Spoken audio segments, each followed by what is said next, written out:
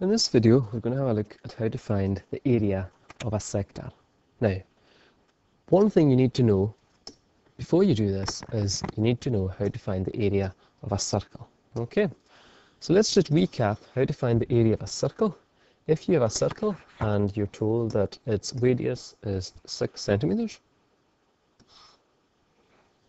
to find this circle's area, you're going to use the formula area equals pi r squared,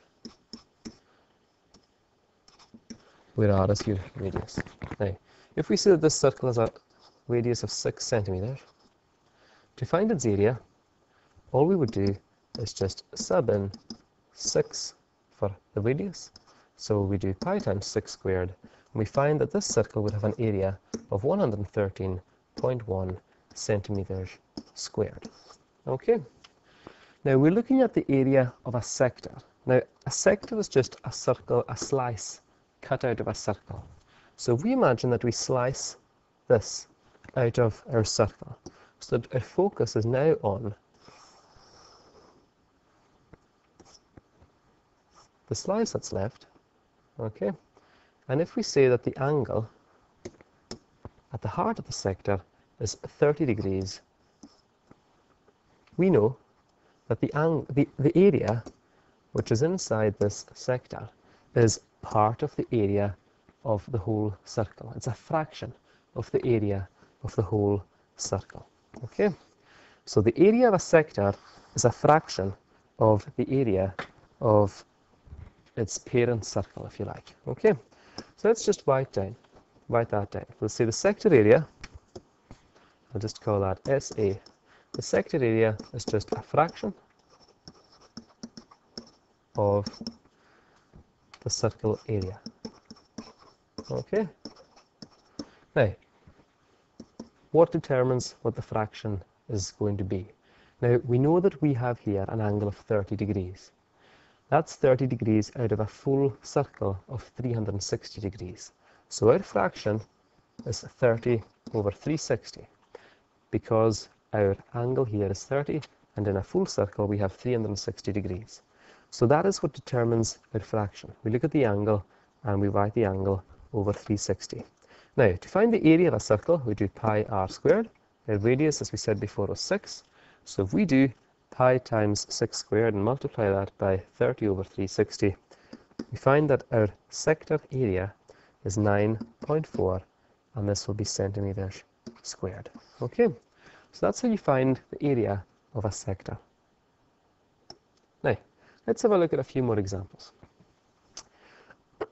So this time we have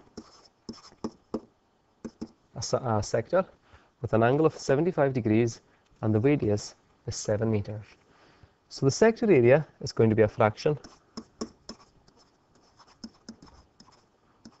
of the circle area. Okay? Now that fraction this time is going to be 75 over 360. And to find the circle area, we do pi r squared. Now the radius is 7.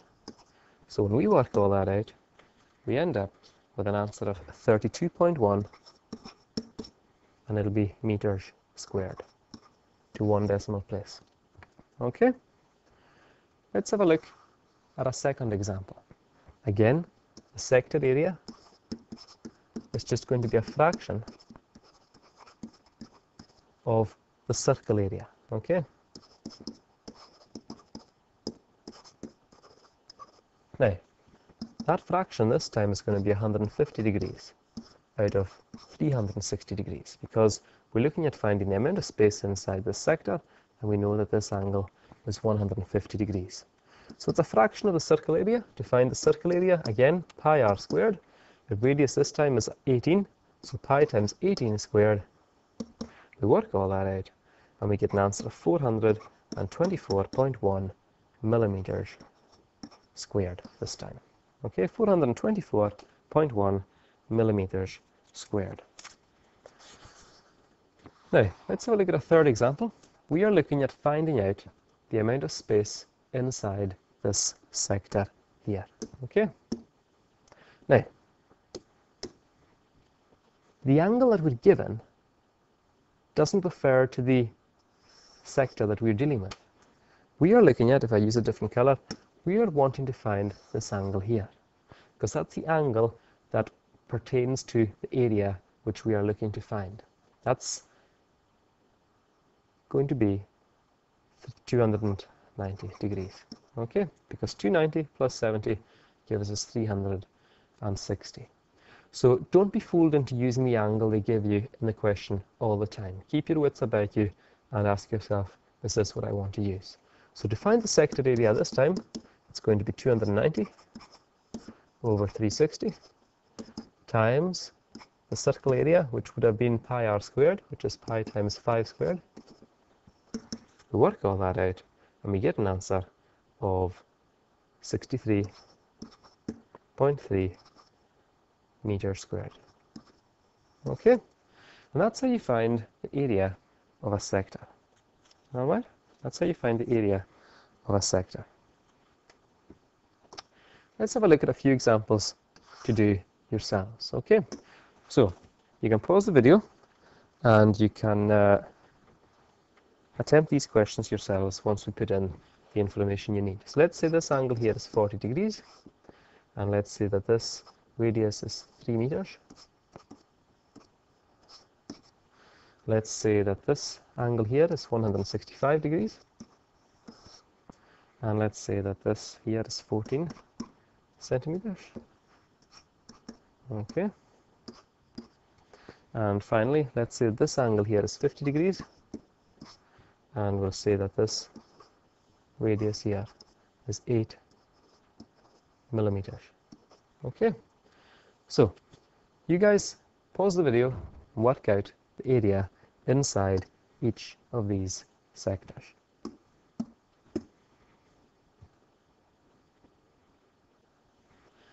Right then, let's have a look at each of these. We'll just stack them up so that we have enough space to show our working. Okay, right, let's have a look at question A. The sector area is going to be a fraction of the circle area. Fraction this time is going to be 40 over 360.